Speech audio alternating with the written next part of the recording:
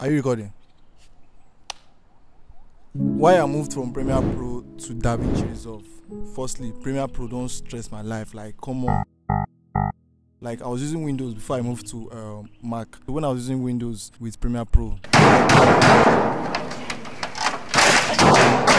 they hang too much, like the stress. It's been like every month before. I now like moved to crack, because I don't tire to the pay. Why would I be paying every month? Like, it's crazy, man. So I started using DaVinci like 2 years ago. I dived into it. It was looking complicated and all. Then I went back to Premiere Pro. Premiere Pro stressed me again. Like, I had one project I was doing. It was always doing blah blah blah blah blah blah. So I was not like feeling it. So I moved to DaVinci. I learned DaVinci online and everything, and I enjoyed the process. Like, come on, there's a free version of DaVinci which is accessible to everybody. Sure, you can download it for free. It's easy peasy. You understand me? No stress. Unlike Premiere Pro, you need to put your card and everything.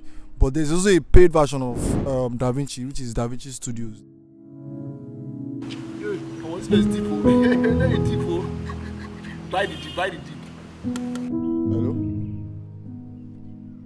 I do, have fun now. So another thing I love about DaVinci is the speed. Like, you can edit 4K footage seamlessly, no stress. Unlike Premiere Pro, you have to wait for it to render and all that stuff. Sure, you get.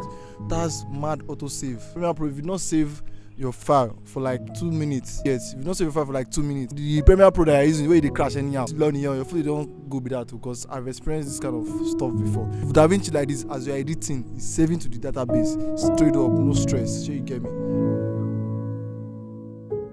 Another thing I love about DaVinci is the auto sync. Auto sync is crazy. Like, you can pack your audio and your video footage in one folder, in one bin, then boom, auto sync. You don't sync with that. No, unlike Premiere Pro, you have to like listen or use ProEyes. So you get this one time, easy peasy, makes your editing very very fast. The interface is crazy, child. It makes hey, English, leave me alone.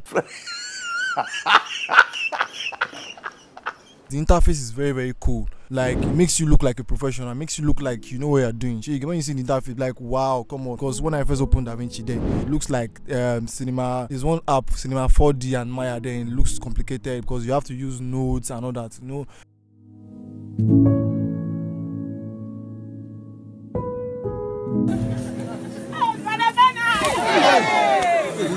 You have everything on your tab. You don't need to move from one app to another to do stuff, from the color to the cut. We have like 7 tabs. So you get, the first part is where you arrange all your media files, you import all your media files and everything. The second part is where you do some cuts if you want to do like quick cuts and everything. So the third tab is where everything happens, like the tab that you're familiar with from your Premiere Pro and Final Cut or any app you're using. So you get where you do the cutting, arranging of your clips, b-rolls and everything. That's where everything happens. So the next tab is the Fusion tab. That's where we do all the effects and all that. So you get, we're going to go back into that Fusion tab in another video. The next tab is the color tab. That's where all the magic happens. That's the real black magic. That's the real magic. Sure, you get. Before, when I use Premiere Pro, once I'm done cutting my footage, I export as either XML or QuickTime. Import to DaVinci. Cut. Do all my colors. Export back. Import back to Premiere Pro. Too much stress.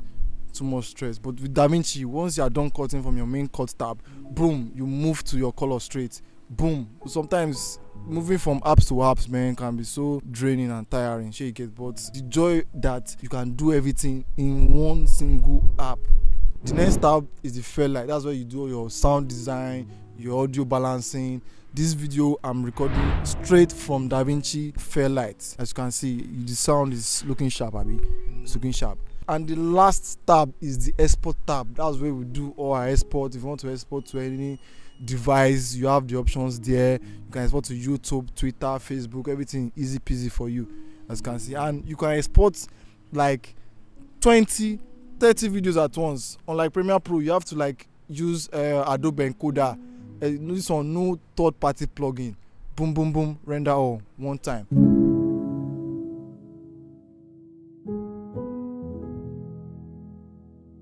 Another reason why I love DaVinci is that I know you're worried about the shortcut you'll be using from your previous app, Final Cut or Premiere Pro. Guess what? You can import all your shortcuts from other apps, Premiere Pro, DaVinci, very easy. And if you don't want to go to that stress, you can actually create your own custom key tabs, like the famous cut button, the famous V button, the famous control save button, and all that. Easy peasy. What I don't like about DaVinci is that it's very hard for you to collaborate with other editors, as there are not many people using DaVinci Resolve yet. So you get me? Now, for example, now I did a video, we shot the video, like I edited it from like beginning to the end using DaVinci. Me thinking that once I'm done, because I'm not the only one doing the edits, we still have to give sound design, give other editors to is a multiple edit video. So I did my first cut, did everything was nice. So time to export to XML so that other editors can like work on it. So you get, because they use Premiere Pro and Final Cut, all that. So I exported the video, it was fine, but all the sync problems, like you know, on DaVinci now is auto sync. So all the auto sync that happened in DaVinci did not happen in Premiere Pro. So it was now using like the original audios, blah blah blah. Some files were not in sync and all that. So that's like what I think DaVinci needs to like work on very well.